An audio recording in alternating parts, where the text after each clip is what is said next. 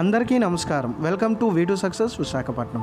అయితే ఈరోజు నేను చెప్పబోయే టాపిక్ ఏంటి అంటే IPE weightage plus EAMCET weightage బట్టి మనకి ఎంసెట్లో ర్యాంక్ ఏ విధంగా క్యాలిక్యులేట్ చేస్తారు అనే దాని గురించి ఇప్పుడు నేను మీతో డిస్కస్ చేయబోతున్నాను. ఈ వీడియో కంప్లీట్గా చూడండి అమ్మా, మీకు ఒక ఐడియా అనేది వస్తుంది. అయితే టాపిక్లోకి వెళ్ళే ముందు ఇప్పటివరకు మా ఛానల్ అనేది ఎవరైనా సబ్స్క్రైబ్ చేయకపోతే ప్లీజ్ సబ్స్క్రైబ్ అవర్ ఛానల్. అయితే టాపిక్లోకి వెళ్తే మనకేంటమ్మా ఐపీఈ వెయిటేజ్ ఎంత 25%, అదేవిధంగా ఎంసెట్ వెయిటేజ్ ఎంతమ్మా 75%.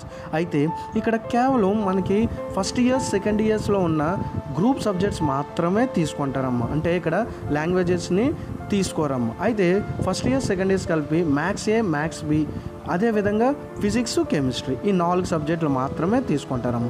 అయితే ఈ 4 సబ్జెక్టులు కలిపి టోటల్గా ఎన్ని మార్క్స్ 600 మార్క్స్, అంటే 25% weightage.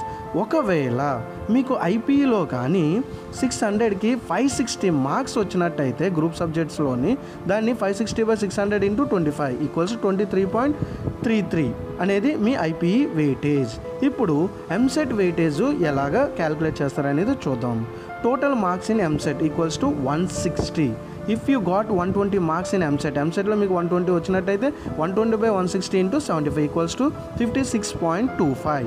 This is your EAMCET weightage. అయితే ఇప్పుడు టోటల్గా IPE weightage plus EAMCET weightage కలిపి తీస్తాడమ్మ.